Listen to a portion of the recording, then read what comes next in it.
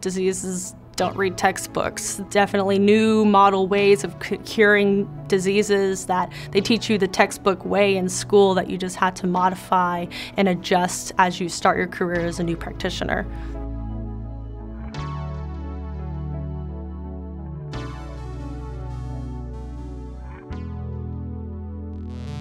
My name's Kiera Gossett. I graduated from the University of North Texas in May of 2017, and now I'm a certified physician assistant.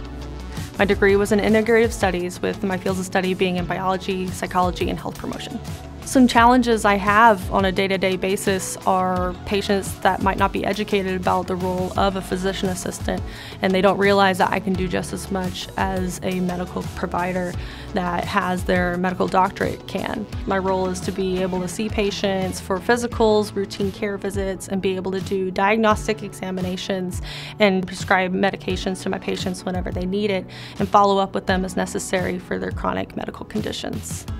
I majored in Integrative Studies, and so it was a degree that was well-rounded and reflected the degree plan that I wanted for my career.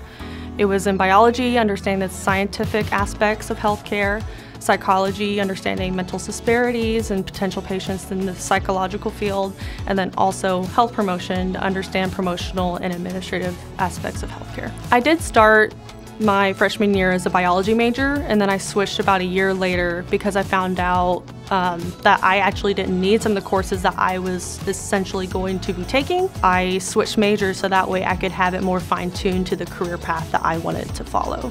It gave me an advantage in being able to be competitive for physician assistant school because I presented with a well-rounded major versus a run-of-the-mill science degree.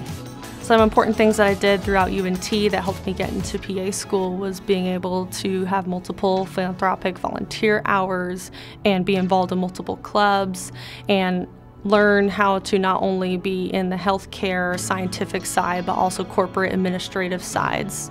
I was a member of North Texas Student 40 Foundation. It's an elite group for students that are the top 40 leaders on campus, and honestly, actually, that program got me in my job. I told them about my leadership experience, and my supervising physician was extremely impressed. I'm very fortunate to have discovered the PA profession whenever I was in high school. I had vented to a teacher that I personally did not want to be a nurse or a doctor, but I wished there was something in the middle. But I definitely wanted a leadership role, but I wanted to be done in a timely manner. The teacher I had vented to said, "You literally just described a physician assistant. Do you know what that is?" And ever since then, I've been just full speed ahead.